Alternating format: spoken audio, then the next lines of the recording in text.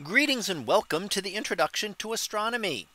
In this week's special topic in astronomy, we are going to talk about altitude and azimuth and how they can be used to determine the position of a star in the sky. So what do we mean by altitude and azimuth? Well, let's start out looking at the definitions here.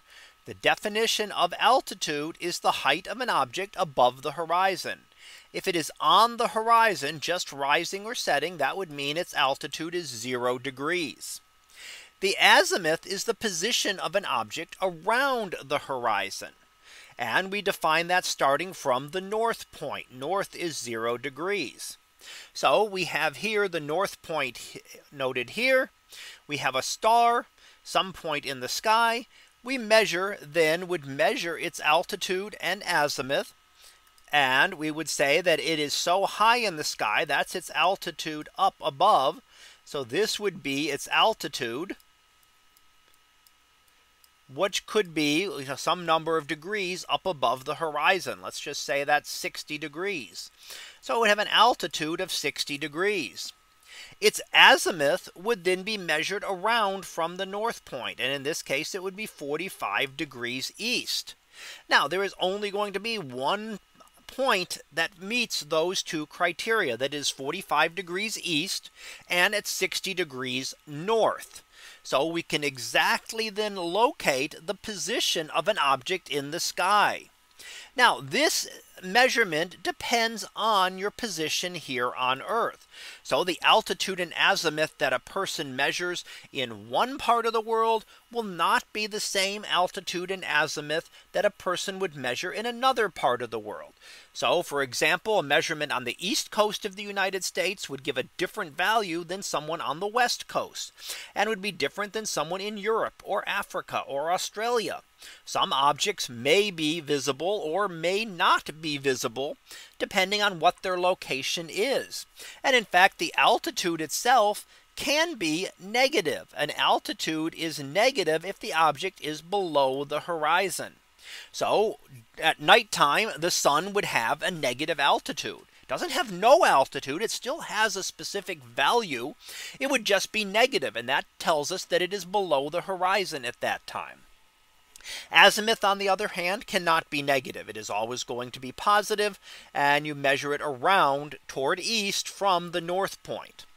And so that would tell you whether an object is visible. Now let's look at an example of this with our sun.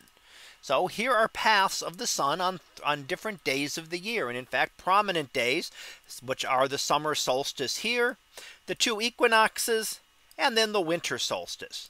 So the lower path is the winter solstice. That would have a very low altitude. The sun is very low in the sky during winter.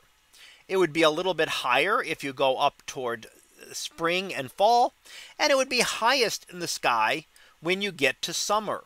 So the altitude of the sun would be different at different times of the year. It will also be different at different times of day. Here we're looking at the noontime altitude when the sun is highest in the sky.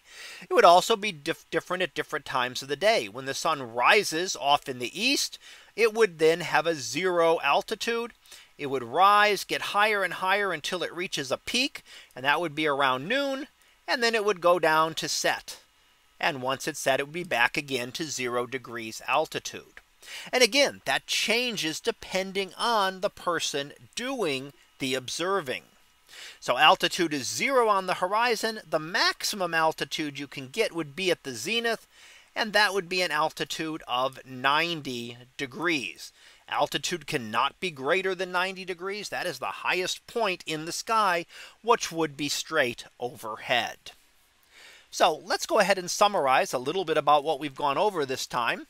And what we've looked at is altitude and azimuth are things that can be used to determine a location of an object on the sky.